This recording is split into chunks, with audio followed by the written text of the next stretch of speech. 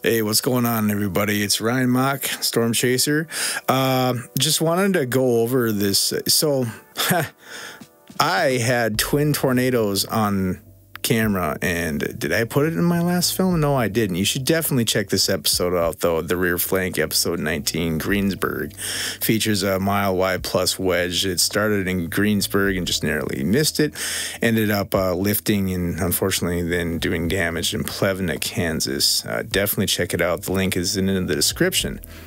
But as I was reviewing my footage, I noticed that I missed twin tornadoes that I had on film, and I also have the proof of that to correlate with radar scope radar. So check this out. So as this cell started and it became tornadic just south of Greensburg, and then as it kind of slides off to the east, thank God, watch what happens here. So there's this phenomenon called cell mergers, and sometimes when the outflow of another storm interacts with the rear flank downdraft of an ongoing tornado or a tornadic cell that's about to throw one down, we'll have this kind of interaction. This outflow ramps up the RFD.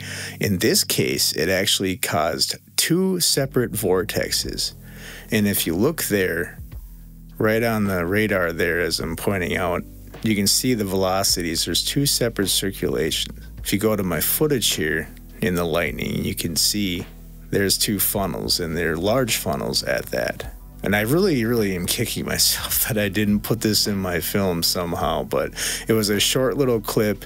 It was also one of those things I didn't really notice until like after the fact, and I correlated my time code with the time on the radar, and I'm like, oh God, sure as heck, there it is. Let's go back and watch this again. So as the cell comes up by Greensburg, there's that cell popping up to the south. The outflow interacts with the rear flank downdraft, and boom. Two separate circulations. And I am just kicking myself that I didn't put this in my film. Although, in the grand scheme of things, this entire clip was only about like 25 seconds long, so it would have been kind of a quick little thing anyway. But yeah, I just wanted to show you that this thing actually did throw down two simultaneous tornadoes at the same time. So I just wanted to share that and get that out there and express my sadness of not putting that in episode 19, but that's okay. Again, speaking of episode 19, definitely check that out. The link is in the description. Otherwise, you can just Google the rear flank or go to my channel or do whatever. I really appreciate all the subscribers and all the shares and all the success of this last film. I have a lot of fun doing what I do, and I really appreciate you guys' support. Until next time, join me for another cautious walk amongst the giants. Take care.